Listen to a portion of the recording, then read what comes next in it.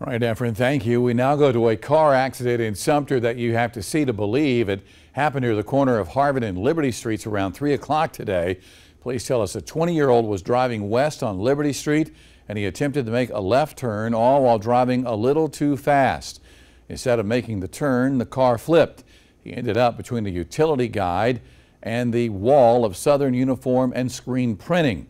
Witnesses say that the driver climbed out on his own, and police confirm he was not hurt, but he was cited for driving too fast for conditions. The car stayed up against that wall for several hours. It was removed just before 7 o'clock tonight.